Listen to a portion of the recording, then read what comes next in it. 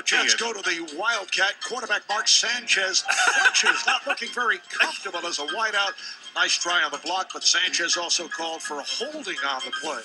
On to some untimely teamwork. This from week 2. Willis McGahee running over his Denver teammate Matt Willis.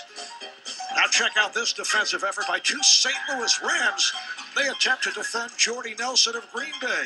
And the snap by Eagles center Jason Kelsey, not exactly what he had in mind. I don't think he knew he was in shotgun. Defender went to the huddle. Embarrassing moments. No Sean Moreno of the Broncos trying to stay loose on the sidelines, and that exercise bike will get you every time. Rex Grossman to Jabbar Gaffney for the touchdown. Gaffney's attempted high five with the Redskin faithful is slightly off the mark. Seattle's Marshawn Lynch with some difficulty finding his way back to the huddle. Now, game officials also in the spotlight. Raiders in the hurry-up offense, waiting for the ball to be spotted. You guys are watch this in Pittsburgh. Watch the call. Possession awarded to both teams. There you go, in unison. Bengals, Ravens, ball is loose. The referee, Ron Winter, in the wrong place at the wrong time.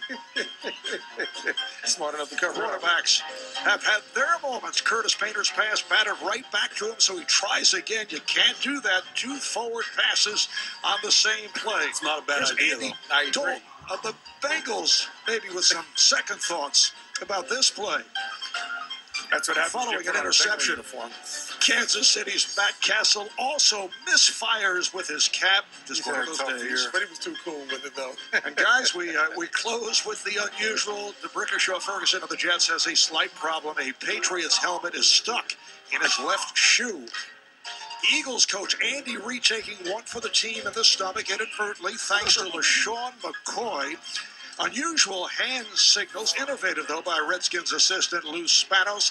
How about Buffalo's David Nelson, who scored a TD, then visits with his girlfriend, a Dallas Cowboys cheerleader. Finally, a very, very excited Bills quarterback Ryan Fitzpatrick following a touchdown.